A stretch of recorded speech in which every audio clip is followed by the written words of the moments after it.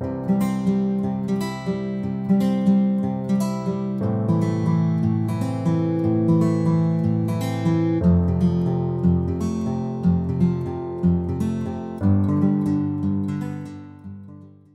1.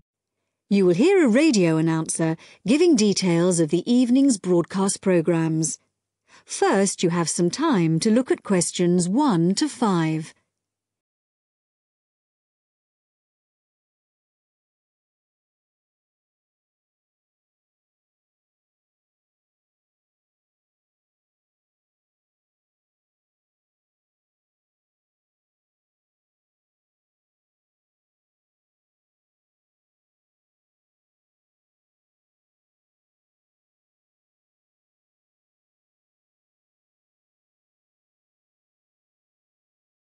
Now listen carefully and answer questions 1 to 5. The time is 6:55 on Thursday, October the 15th.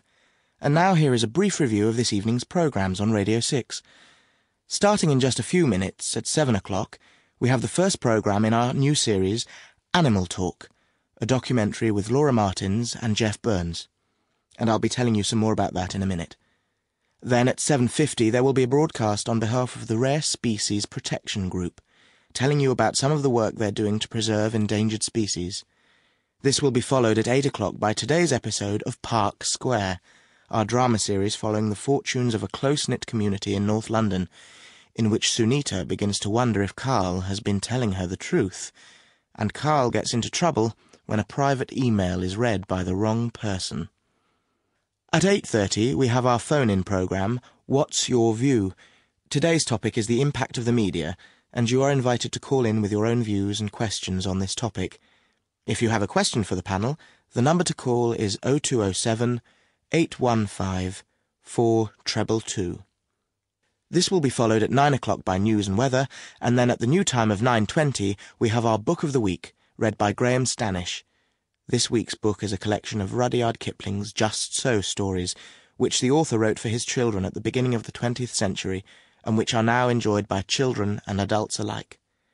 This evening's story, entitled How the First Letter Was Written, is an imaginary account of the events that led to the invention of writing, involving a young girl called Taffy, and a series of misunderstandings that arise when Taffy sends the first written message in the history of the world. Before you hear the rest of the talk, you have some time to look at questions 6 to 10.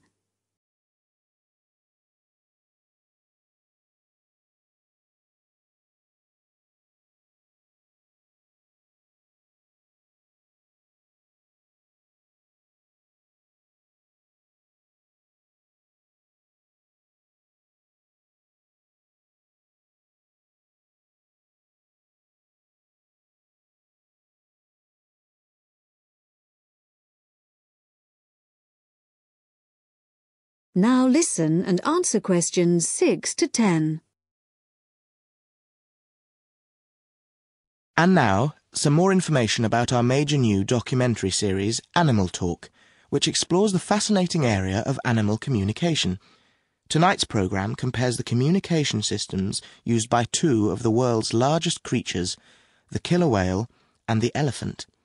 Although these might seem like very different creatures, in fact there are a lot of similarities between them.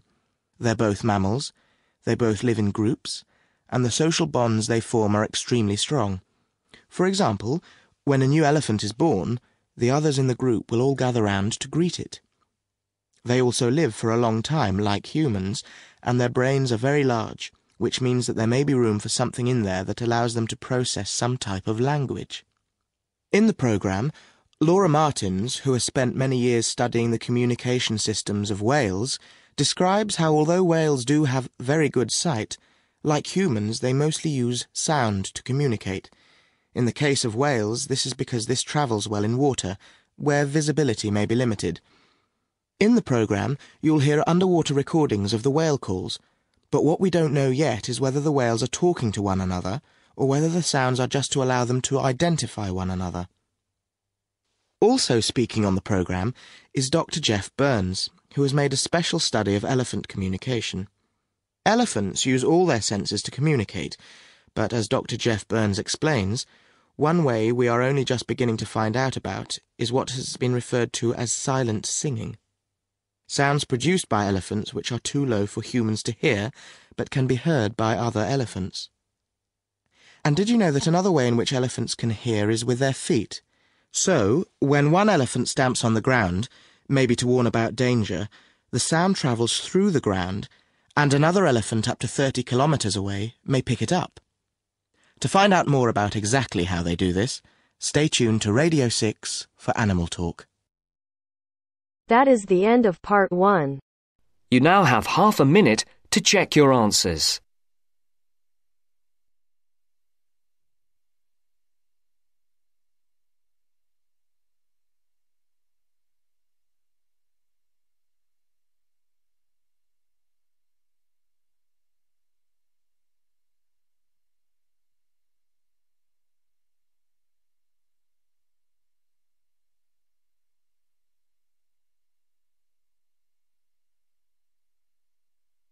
Now turns to part 2. Part 2. You will hear somebody talking to a group of students about a university language centre. First, look at questions 11 to 14.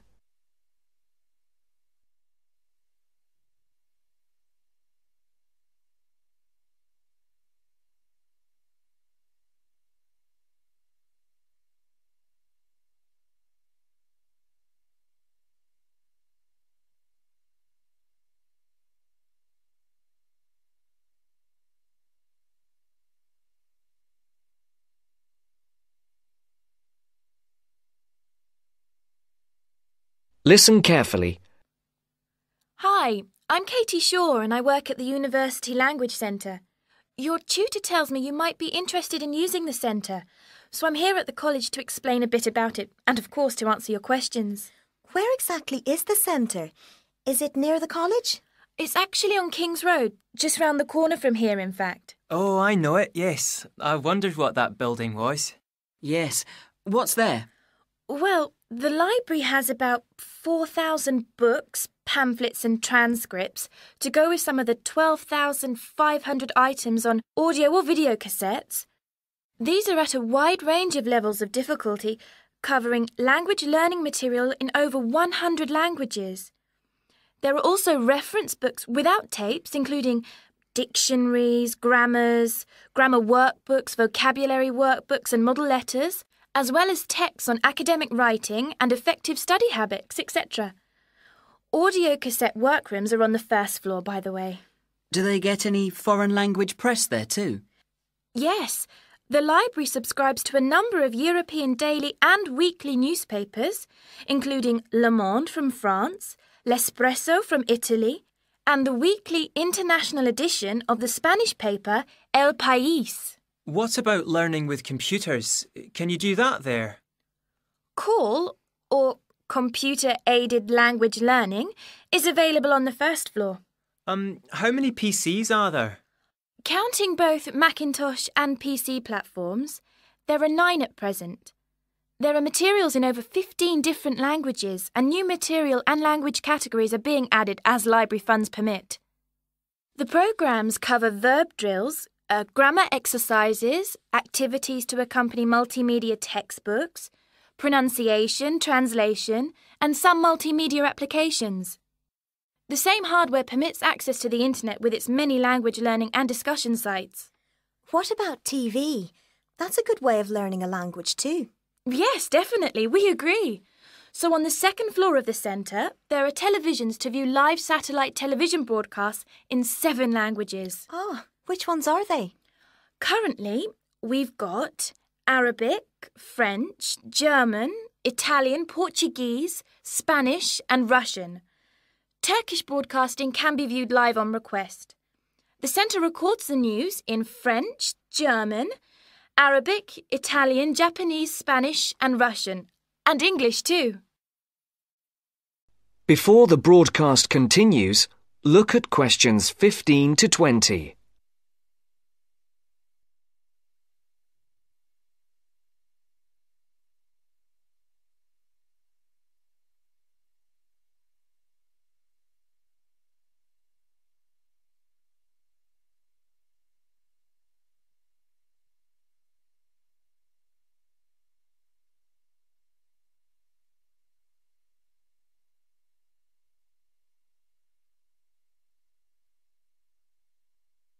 You will now listen to the second part of the talk.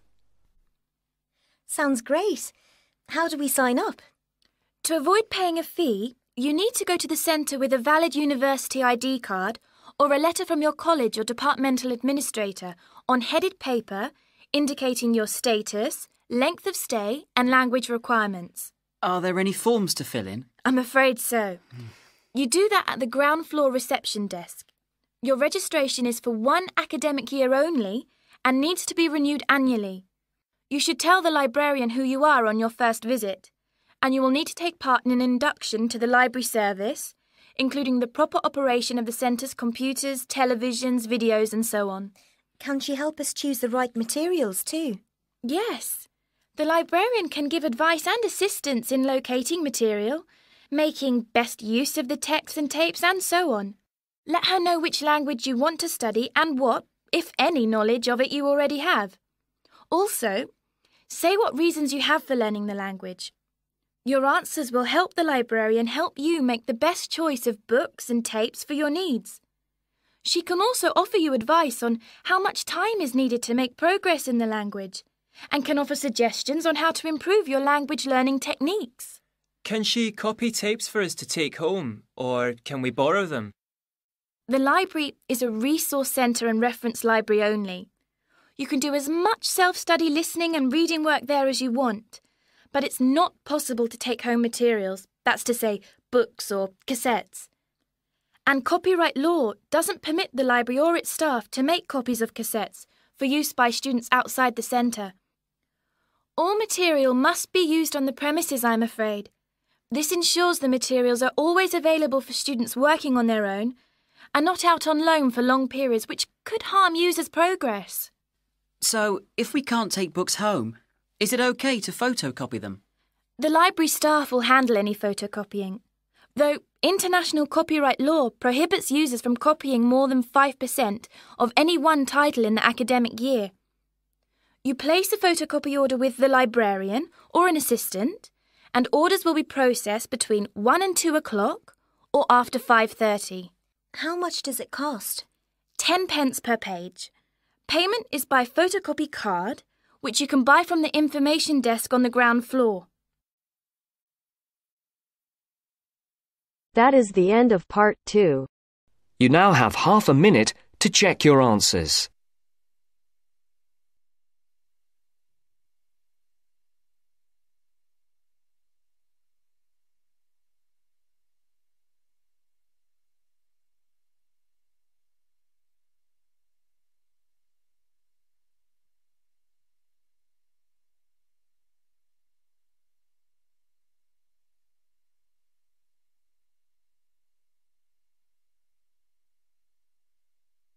Now turns to part 3. Part 3. You will hear part of a lecture about a place called Cuba Pedy. First, you have some time to look at questions 21 to 26.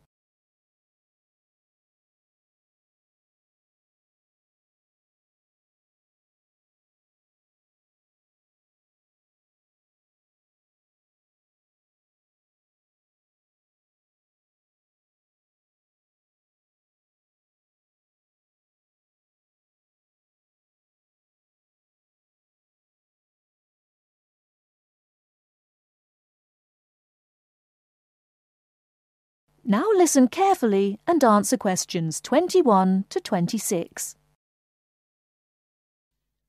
Good afternoon.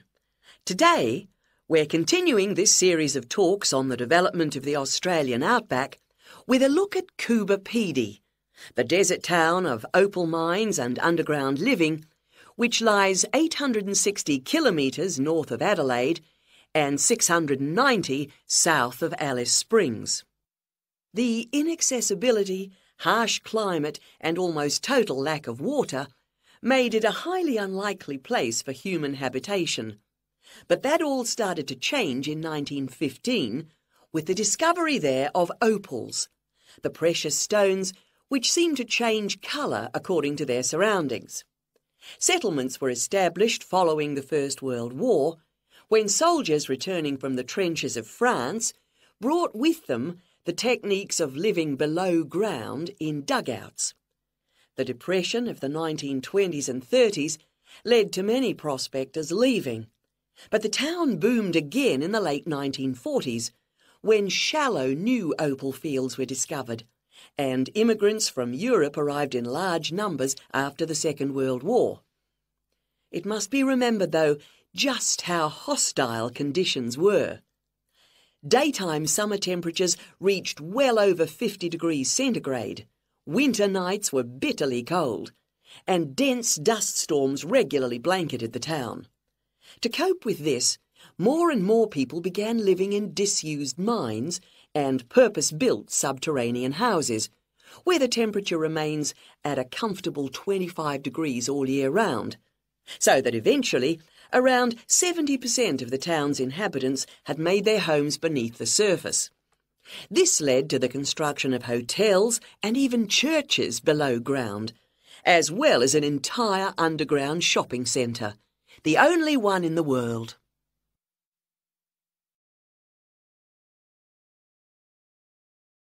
Before you hear the rest of the talk, you have some time to look at questions 27 to 30.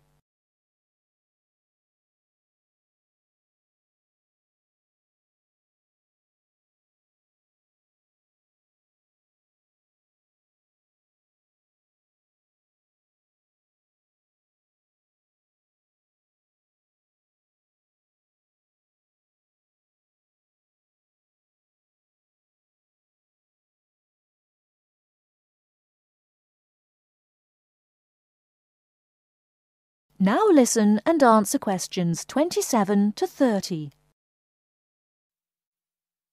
Perhaps not surprisingly, this has now led to the emergence of a secondary industry, tourism.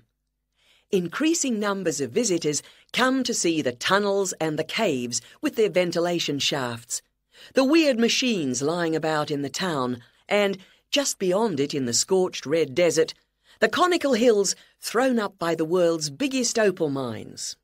It's a logical stopping place for travellers too. The nearest town to Coober Pedy is Woomera, in the prohibited area once used for launching space rockets. But even that is an enormous distance away. Within the town itself, there are plenty of hotel rooms and a number of ethnic restaurants. Remember that Coober Pedy is one of the most multicultural places in Australia, with an estimated 45 nationalities represented, and its very own Opal Museum. A short distance from town, there's a section of the enormous barrier that runs thousands of kilometres across the country, the dingo fence, which is meant to keep these predatory wild dogs out of the sheep farming areas. Another attraction just outside town are the sets of various films made there, including Mad Max 3, as well as The Red Planet and Until the End of the World. Names that reflect the harshness of the terrain and temperatures there. The name Coober Pedy, incidentally, comes from an Aboriginal expression meaning white man's hole in the ground. Next, I'd like to go on to talk about Broken Hill, another mining town, but one that... That is the end of part 3. You now have half a minute to check your answers.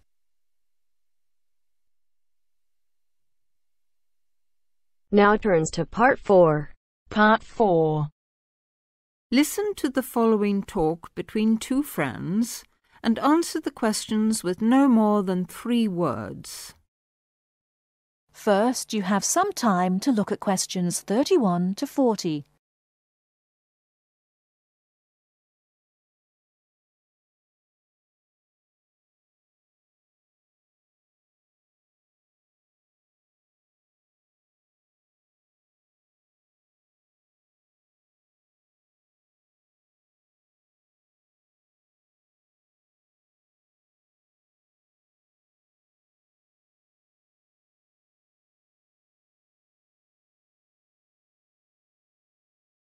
Now listen carefully and answer questions 31 to 40. Do you know what, Tom? It won't be long before we'll all be travelling to space in a cable car. A cable car? What do you mean? A sort of sky lift? Well, yes, I suppose so. You must be joking. Where on earth did you get that idea from? Oh, I've just been reading it in a book called Apes to Astronauts by Adrian Berry. He's the science correspondent of the Daily Telegraph, so he should know what he's talking about. He says, wait a minute, I've got it here, page 28. A cable car to the heavens.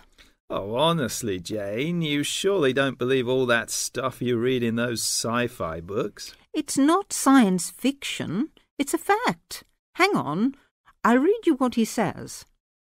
The space writer Arthur C. Clarke, to whose inspiration we owe the communications satellite, recently outlined a proposal for a new means of space travel, which, he admitted, is so outrageous that many of you may consider it not even science fiction, but pure fantasy. Shall I go on? No, just tell me how he thinks it could be done. Well, it sounds quite simple, really. One end of a cable, 23,000 miles long. How long? 23,000 miles. Do listen.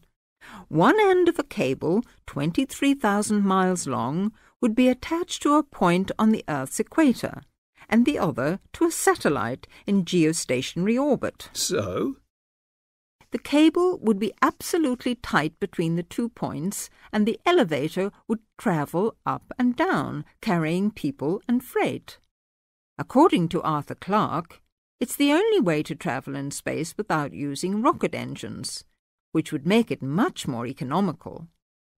I wonder if it would be more comfortable. It sounds pretty uncomfortable to me, and heaven knows what speed it'd be travelling at.